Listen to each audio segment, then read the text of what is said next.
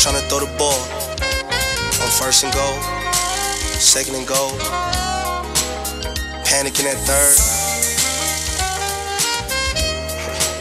fourth I'm wishing for a muff. Welcome to the 510 Huddle. We back with my boy Akil, Performance Coach for JLT. How you doing today? I'm doing good. How y'all doing? Akil, what up, family? Got family in the house right here, man. We're doing great. Sir, yes, sir.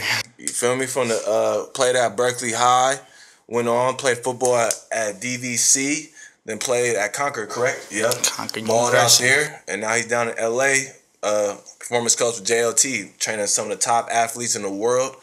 Excited to have you on the show, bro. So. A real Bay, yeah, my man, young Bay legend. You on your way, Kill, for real, brother. I like what you doing down there. That's why we got you on here, fam. Appreciate it. I really appreciate what you doing, man. You know, you an East Bay cat too. Let them know, you feel me? Always. Right here. We get into that every time. We'll talk about that later. We don't want to do that. Who'd you play for when you was younger? His team was East Bay. ridiculous. You know, Oh, he was hard. his team was way harder than any team I was on. I mean, I come from some, a lot of young hitters. Crusaders, all we do is hit. Y'all get hit. I don't They was know. scoring. Yeah. That's it. They was putting up numbers. 28-0 first 3 minutes. Doing numbers. Ridiculous. I think I lost 2 games in 4 years. But We anyways, was on- different topic. We was on ESPN. That's all Yeah, right. Let's start. We had cuts. We had sign Look, for play. now Zay wanna We talk had about cuts. cuts. But It's we good, can argue though. all day. Zay, tell us about a little bit about the Berkeley High, man. Berkeley High experience, where you started out at, and then we can get into college and JLT. Started at Berkeley High. Had we was decent. I mean, we didn't lose a league game, but we didn't have the size. We didn't have the speed like the Deer Valleys, the Pittsburghs. You played for Barnes when you was there? Nah, I played for Sims. Okay.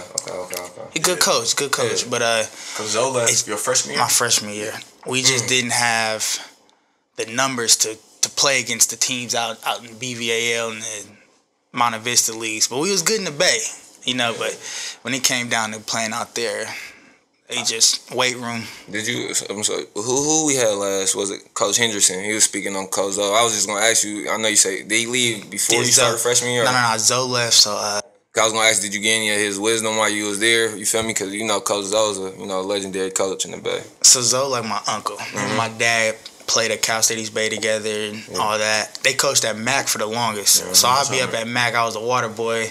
And then when Zoe went to Berkeley, still the water boy, him and my dad went up there. And then when they left, it was cool, but like I was hurt when they left. Yeah. Because I knew Sims was good, but I wanted to play for Zoe. Any thought about leaving from Berkeley High? Yeah. So many times. I was going to go to Mac. It was either Mac or Los Lomas for the longest. Okay. Did I want to talk about, I know specifically, how do you feel like your time was at BI? I know you talked about the team, but how do you feel like your personal experience for playing?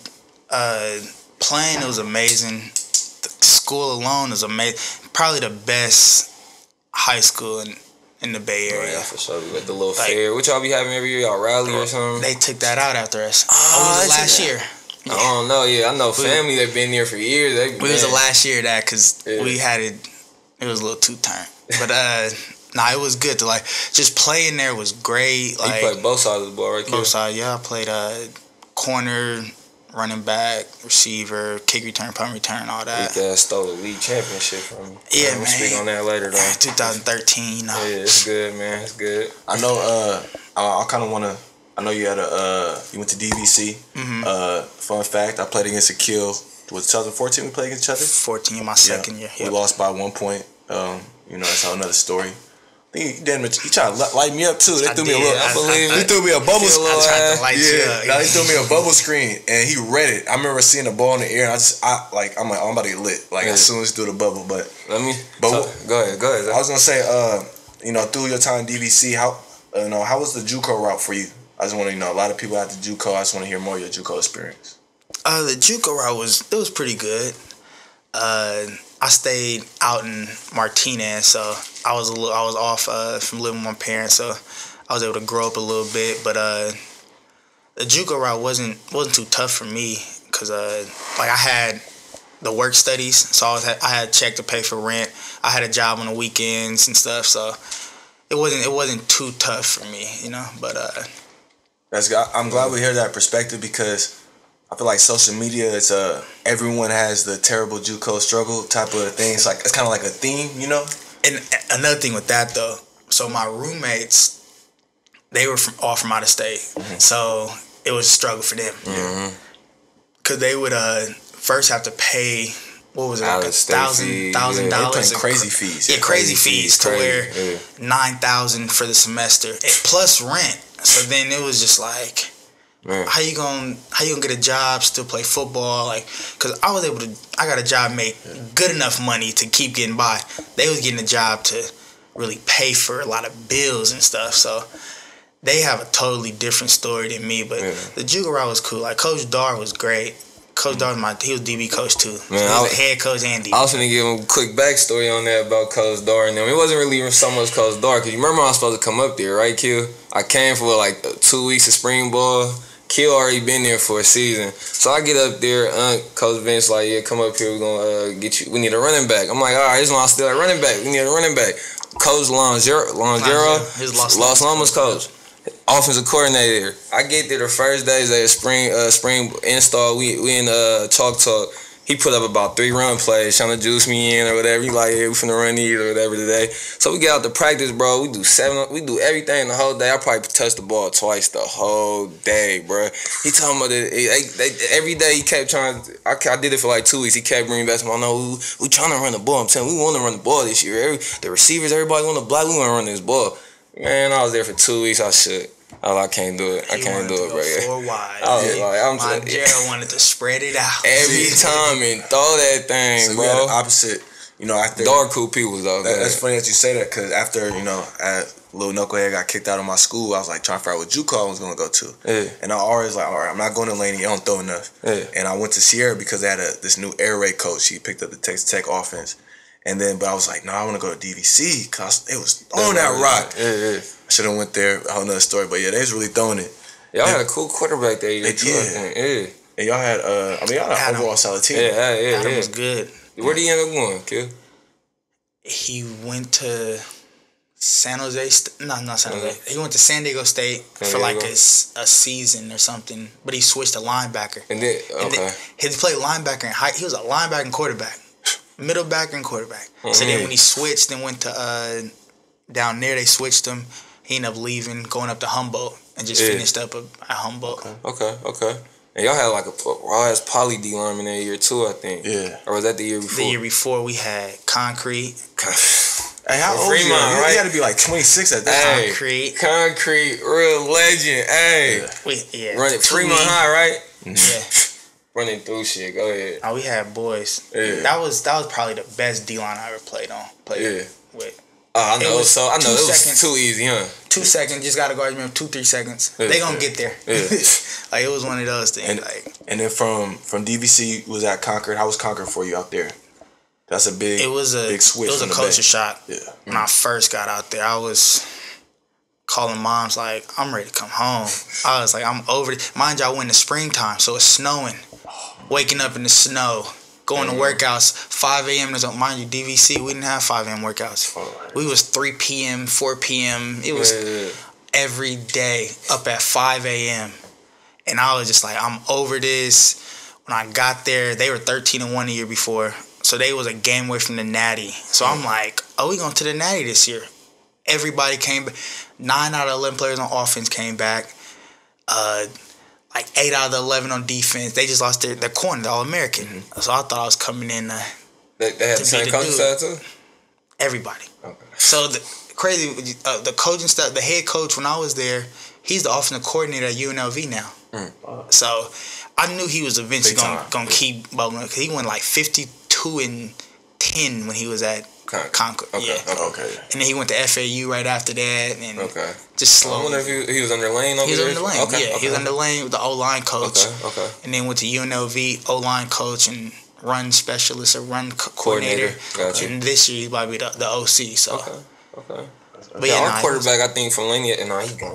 He was the year we played. He went there. Kirk. Yeah, white boy, gas burners. Yeah. But it was good. It was cool out there. The first year was a little tough, but the second year when I moved from corner to safety, you put up some crazy stats your last year, didn't you? Yeah, I did pretty good my last year. Like it opened my eyes to I should have been playing safety.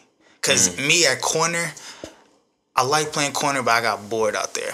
At safety, I always wanted to be in the mix. Yeah. So my eyes sometimes be looking at the quarterback corner. You just can't do that. Safety, I was able to roam around, and my coach, like, he played 6 years in the league, our linebacker coach, and he was like pretty much our DC at the time too. And he just kind of let me roam around and let me be free. So my last back there, you see everything, you see the whole picture, Kill. You feel me? Then I be telling, man, coach of mine gave me a tip early on, like in high school. He was like, man, besides the elites, and it's only a handful, we talk about it all the time in the NFL, only a handful of elite quarterbacks. He like, man, the rest of these cats is staring down with like, come on, man, that's why I was picking shit off all the time. You telling me where you going with the ball. Hey, but Kel, I always thought you would have been like a perfect nickel. Did you ever get some time there, bro? I thought because you cover well, bro. You coming up, you going to tackle, you in that body. I just thought you would be a perfect nickel. So when I was at DVC, I was at the nickel a lot, you know. But I remember being on the outside. That's why I asked you. No, I played the outside too. But, because Dar, we ran a. Jarek was on the other side of you, right? Who was on the other side of you? Jarek played the inside a lot. Jay Will, this other dude from Texas, he was on the outside. But we ran a nickel the whole game, nickel or dime the whole game. So if I wasn't inside, then I'd be outside. Okay, you know. And then the year before, we would just interchange. Like every series, we would, all right, Kill, you're in the outside. Boom, you're in the slot now. You have to slide. So that's how we did it. Okay. So it's crazy when I was at DVC. Southern Miss came, and they wanted to see me as a safety. Yeah. Never played safety. I played safety JV year in high school. Yeah. And I'm not big enough to be a safety, but now safeties are this side, like this type of frame. Yeah, that's like the new safeties. So then when they did that, that's when Dar was like, I want to some run at safety. Let's try out at safety. So when I went to my school, my first year there, they had me as a cornerback. I was the next guy up at cornerback because they had the two corners, and then I was the next guy up at safety. But I was so hard-headed then, like, I'm not playing safety. I'm not a safety. I'm a corner. I'm better than these dudes. I'm at corner. So they throw me in that nickel. But I'm like, I'm a corner. After that year happened, went to the DC, said, let me play safety. Because one game, our starting safety went out. Yeah. So I ended up the game with 9 tackles. First time playing safety. Yeah. All over the field. I'm like, I could really do this. Like, this is me. So then he started putting me more at nickel. So I just got more in rotation with that. And then the next year came, they let me play safety. And then the rest is history. So you kind of like me, Kill, because I played it all back there. I didn't get a lot of corner reps, but I was going to ask you, what's your favorite as far as out of all those positions? Mine always was playing the nickel compared to any of the free or strong spots. Just because I like being inside. I like being closer to the ball, the line of scrimmage. And you feel me? I just feel like it's only so many things that you can do from the slot. You gonna break out. You feel me? The nickel spot is cool in certain defenses. For sure. It's for sure about with defense. At DVC, we just play man all game. So I'm guarding the slot all game. No real blitzes, none of that. Nah, see. When I went to Concord, still no blitzes. Like, you just manning up and, you know, so I like playing free more than anything. Yeah. Because I felt like I was able to go sideline to sideline, like hash mark to hash mark. But nickel was still a cool position, but free, I would say free. See, you never got that experience like your boy. Now I was coming off the edge. I was doing it all, Kill. I was in there. You know, I used to beg coach, let me go. Let me go off the edge. No, we gonna say that. Man, that's their favorite line. So corner, we gonna say the camp blitz. We gonna say the camp. It's week 8, like.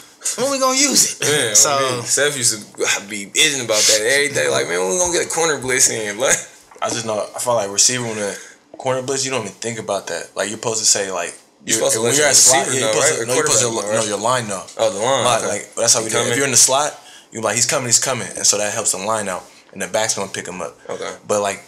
It works when you do it because half the time I'm not even thinking about his DB about the blitz. Like, when I'm thinking about, are you going to press off? What are you about to do? Okay, then 3-2, you know what I'm saying? Yeah. So I don't know why coaches don't call him. I think it's more it happens like once or twice a game. Like, it's one of those things like. You got sprinkled in there. Exactly. I feel like once a game it works well. Some coaches like do like once or twice a year. Like, no, once a game you don't catch him. We did a little bit at Southeastern. What I liked about the way we did it the few times that we did run it, the way I liked it though, we used to bogey a lot of shit. So we'll have the corner out there. He looked like he top down man by himself, no safety on the half, so it don't look like nobody really on top of him. And we'll be like, hey, creep in. It's a lot of disguises. But it was 5, and so he really had trail. You feel me? So he could creep in. You feel me? Act like he coming, ball snap. He could be fully inside, but just turn around the trail. You guys had some real that was my crazy shit. defensive coaches because they were from Greg Williams, right? Yeah, Coach Ryan Roberts and DVC. Like we would a lot of trail. Like the safeties would be at like 5 yards, and then right before the snap, they just run out, and all of us, we just acting like we blitzing. No, we not coming. And then right when they snap at the ball, just trail. Get under it. You got safety over the top of you. It makes the 2-man or cover 2. 5 probably. 5 for 2 men basically. It was more like a 2-man. Yeah, we called it white. And make the quarterback throw the hardest throws. You know, the out routes, the corners. You feel me? The shit that travels the longest. I feel like that's the hardest thing about the NFL because the QBs can make every throw. They can make them throw. Yeah, you feel me? I still run it though. Yeah. You feel me? And Bill, I just seen it on Twitter. I should have sent it to you. Bill got a version of it where he makes the corner cut 2 if 2 goes out.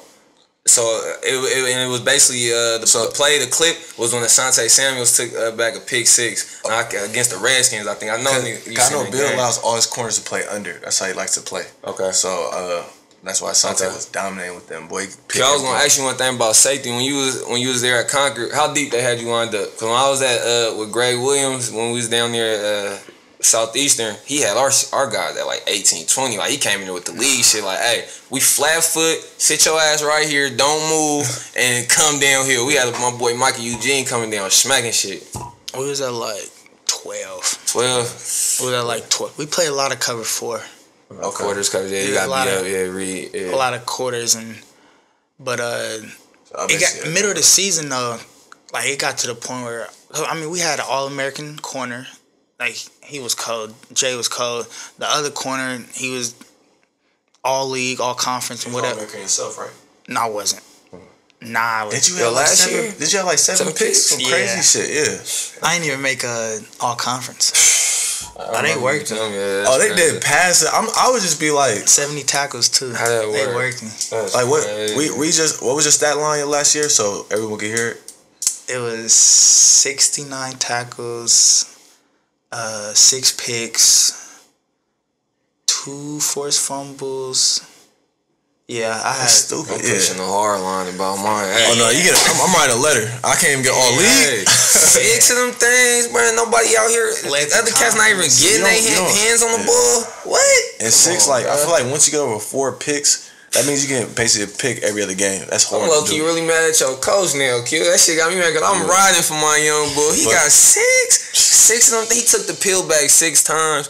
Yeah. Come on, man. But let's get into what you're doing now. Yeah. JLT is a big thing. Started here in the Bay. Now you guys out there in SoCal. You know, I just want to hear like what's everything you guys do. A little background of JLT. And yeah, just everything about it. Just a little background on JLT. Jamal started this at the Boys and Girls Club in West Oakland in 2006. It was 13. It was 14. It was a while ago. Started at 715. A lot of guys used to always go to it. I didn't start going to Jamal until my 11th grade year, and it's still 715. Wasn't even JLT or nothing. He ended up leaving. Don't mean to cut you off. That was in San Leandro, right? Yeah. Okay, yeah. So then, I went to the one when he moved to San Leandro. They had it rocking. Marshawn was in there, Josh Johnson, Trey Evans. I used to be with DJ a couple times. Yeah, DJ, yeah. All the dudes from the Bay was pretty much in there. And then he ended up leaving going into my senior year. He left to go to L.A. because, he always tell me some better market down there.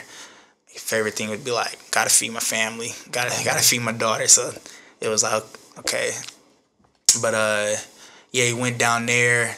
He worked under a few guys for like 3 years, 4 years, 2013 to like 2016, and then but he still like knew what he wanted to do, And like I said, when I was telling you earlier, when I was in college, I would go down there to like train in the summertime here and there.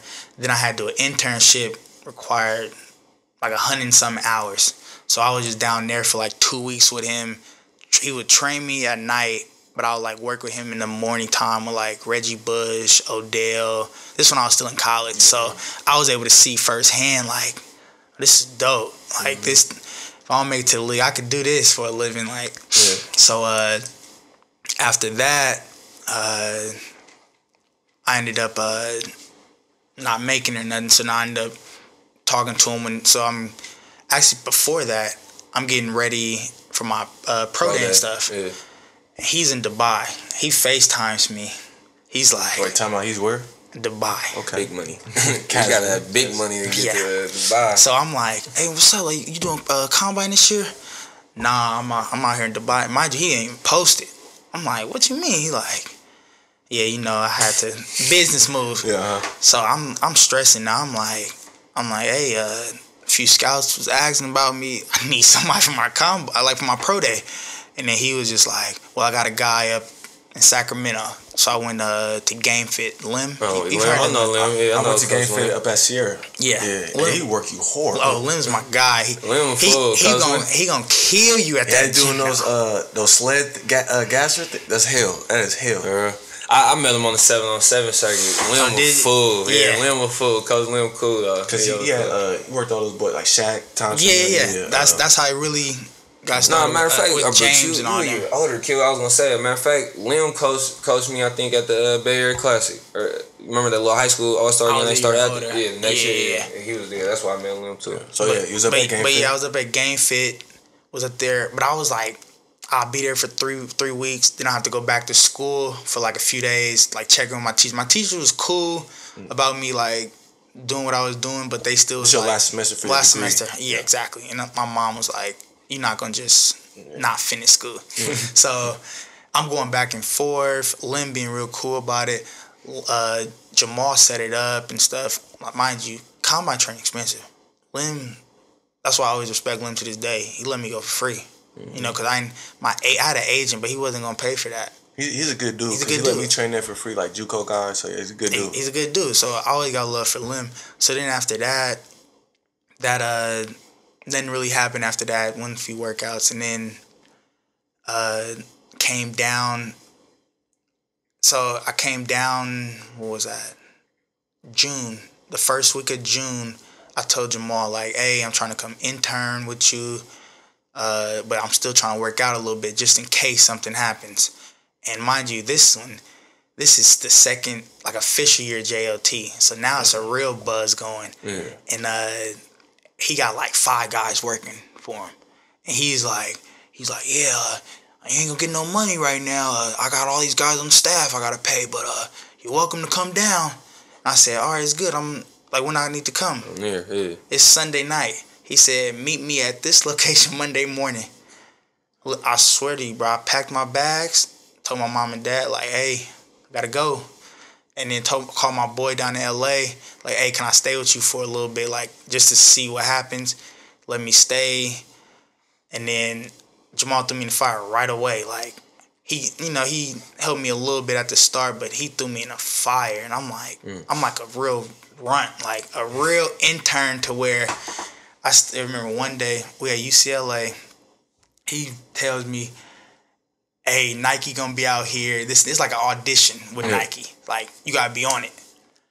I'm carrying 4 sleds with 45 pounds. I made 3 trips carrying sleds to the field. Mind you, he like, "You're not doing it fast enough. Run to the car. Go get the speaker. Speaker just died.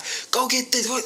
I'm like, bro, like, I wanted to quit. Yeah. Like that was the defining day. Like I wanted to quit. And then after that, everybody started dropping like flies that was working with us. Cause like at the time it really wasn't money in it.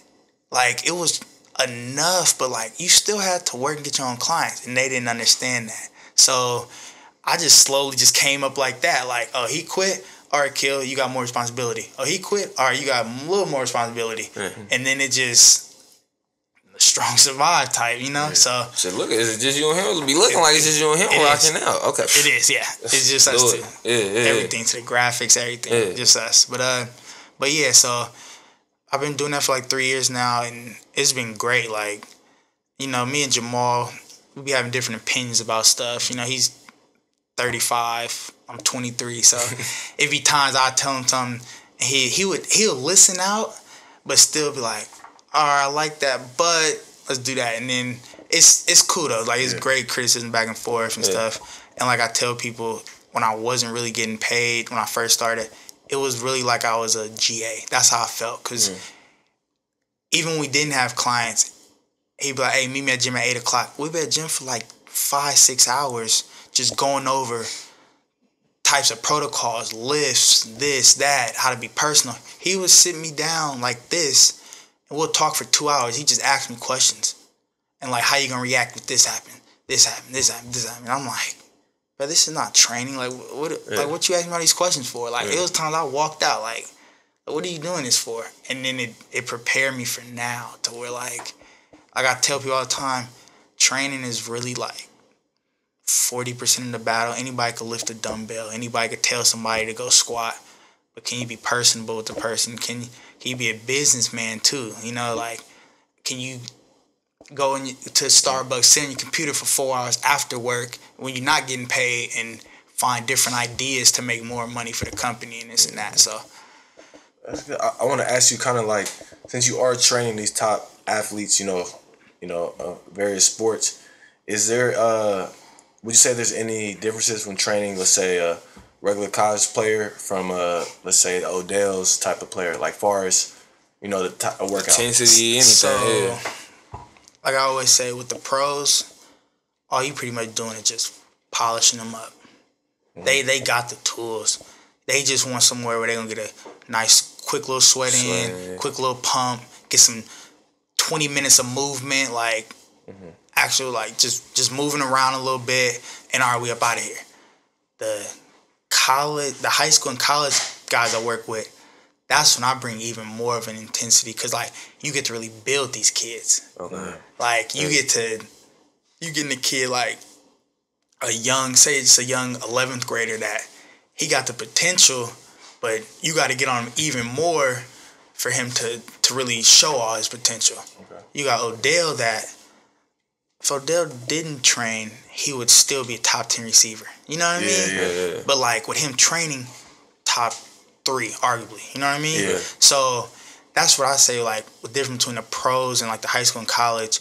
The pros, you got to be more like I told you earlier, like a Dr. Phil with the pros. Yeah. If they want to just come talk, they just gonna come talk. Right. The high school, college kids, they want to learn and they want to just work. If you tell them do 20 sled pushes, they do 20 sled pushes. You tell the pro do 20 sled pushes, I'm out. Like, I'm not doing that. For what? They ask for what? Yeah. High school kid ain't never gonna say for what. They gonna say, okay, well, let's go, let's rock. You know? I seen Zay on here. You ever had a guy quit on a workout though? Or you like a pro guy? You like, man, I know you ain't gonna say you ain't gotta say the names, but you like, man, high school kid, yeah. But pro guy, not quit, more just laid out on the field, like my tired type of thing. Like the high school kid quit, like as far like he just stormed out there like, I'm not doing this shit type shit. I mean, you know how I am. The high school kids, I get on them a little bit more. So that day I was talking a little extra to him, and he was up to here with me. He was just like, I'm out. Like, I threw a football at him, just being extra. But pros, they're done when they just laid out. They'd be in the gym. After I've seen guys on the second roundup with the lift, and they just not in shape because our lifts are more like, they're like fast tempo lifts. So you're gonna do a bench press to a bent over row to a medicine ball slam. 3 rounds of it. So boom, boom, boom. 3 rounds. Next thing, 3 rounds or something. To where they get to that second cluster and they just, I ain't been working out. Like I'm shot. Like I'm gonna see you tomorrow. Like it's so many times, guys. Hey, bro, I'm gonna just see you tomorrow. Let me go recover real quick. You like, hey, we just started like 20 minutes ago. I know, I wasn't ready for this. So it's like they don't really quit. It's just they just know like, I'm not ready yet for this type of work. Is it different now? Cause like in high school and college, you pretty much like working with your team all year long. And in NFL, with the NFLPA, you got OTAs, mini camp, and training camp. Mm-hmm. So do a lot of guys do you feel when they get to that professional level, they work out, not, I wouldn't say less, but since they're around the team less, they're doing, less workouts or different type of things. They're not pushing themselves as harder. Do you feel like that's more common in NFL since they are like you said, they're 4-time Pro Bowler. Like, you don't need to be working out January to August.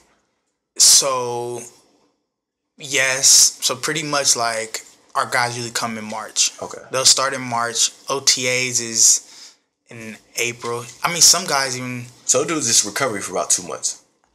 I mean, season usually... I mean... What, so if you... The guys that make it to the playoffs, they'll come in March. Okay. When you got guys that finish January 3rd or where, January 5th, they'll take a 2-3 week off, and we'll see them in February. Usually right after the Super Bowl or the week before the Super Bowl, guys that didn't make playoffs will start rolling in. Okay. But guys that make playoffs, probably see them in March.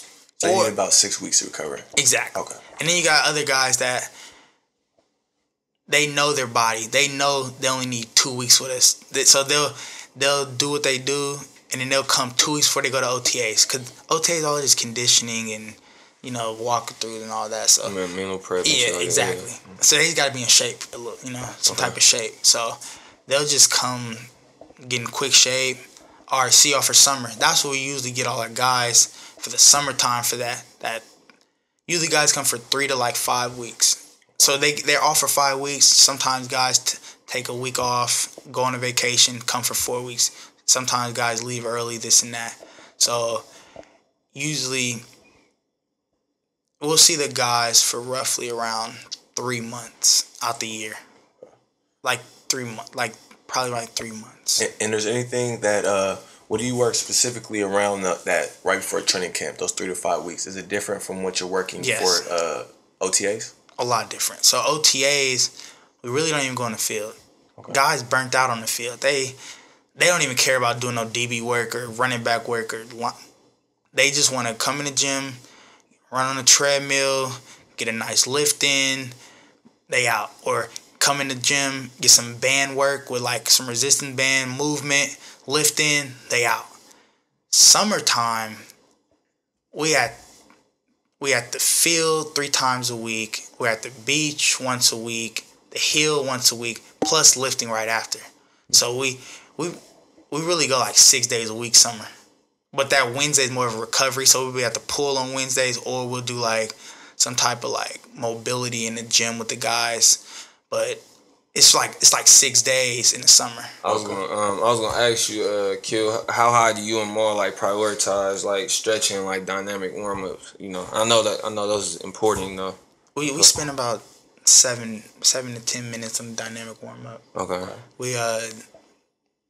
We've tried this year. We really made an emphasis on a lot more hip mobility, shoulder mobility, stuff like that, because a few of our guys would have a hip, a hip injury. Yeah, exactly. My shit used to be off. Yeah. With me and Jamal, after every year, in September, we'll just go over the whole year, how the year went, and this and that, and that was a big emphasis. Hey, we need to do more mobility stuff. We need to do more hip mobility. We need to do more ankle mobility, more this, more that with the guys. So if it's gonna be during the workout, it's gonna be before the workout, it's gonna be after the workout. Have one of the interns walk them through it. We gotta find a way to keep these guys a little more mobile. You know what I mean? So that was a big emphasis this year, because the first 2 years, guys would work out and then, all right, see y'all tomorrow. No stretching out, nothing. Yeah. All my guys now, hey, don't forget to stretch, roll out, do something. Don't just leave, Yeah. So it's hard when it's just us two to make emphasis, because guys be I got something to do. But when we do get a gym and have staff to be able to, make sure these guys do this after, make sure they get their shakes after, make sure to do this after, because we've made a big emphasis on having shakes for the guys after too. So drink the protein and stuff and get that back. And do y'all got one set? I know y'all be everywhere, but do y'all got y'all own one location of a gym? So we rent out space at a gym. Okay.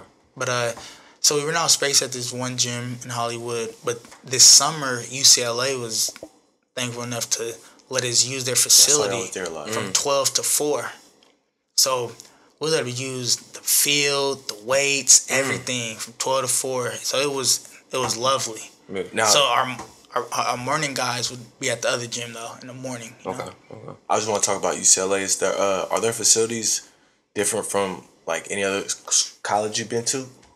Like you feel like they're up notch, like top tier? I like UCLA's more than. Let's see, I like UCLA's more than pretty much every school I've been to, just because their weight room is literally like a. What's the thing in San Leandro that they used to have? What is that? Not a garage, but like you just open up. Oh, it's kind of like those warehouses where it's like that. Okay. Where the trucks like 715. Yeah. Okay, I got you. So UCLA, the whole thing, just open it up. Okay. So you could be doing a deadlift or something. You could be doing some type of exercise with the weights, and then you go right on the field and like do a quick 10-yard burst or something. Do some jump. It's amazing. Okay, so you got a lot to work with.